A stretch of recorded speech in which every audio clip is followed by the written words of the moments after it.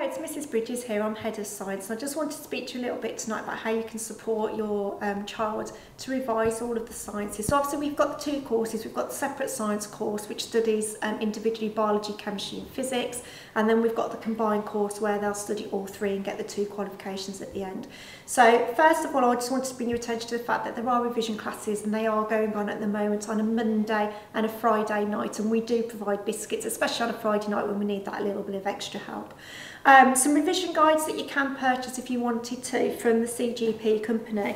So I've got one of them here. So we follow the AQA course, as I've said in my PowerPoint that you'll get through shortly. So we've got the revision guide. If they do combined science, then they only need this one revision guide for biology, chemistry and physics, and it will do the whole of the course. If you do separate sciences, then you need an individual one for biology, chemistry and physics.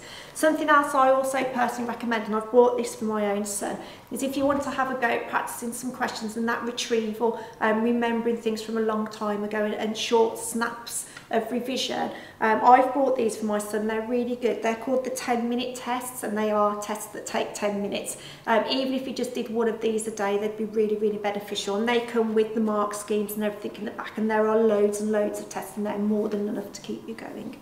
Past papers is something else that I also really recommend. We've got some in school that we can give out to students, but also there's lots of websites. There's Past Paper Finder, there's Seneca Learning as well, which is another really good revision website where you can find past papers, and I really recommend you working through those.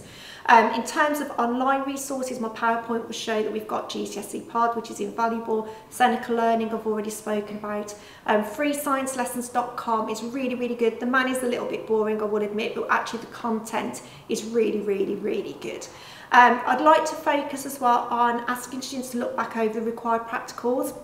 So the required practicals are a really important part of the exam paper. They're the biggest marks available with 6 marks, and you have to know these practicals. There are 3 on each of the papers that the students will be sitting. In terms of the actual paper for the mock exam, it's going to be a paper 1, which is topics 1 to 5 for biology, 1 to 5 for chemistry and 1 to 5 for physics, and obviously the required practicals will be within those 5 units for each paper.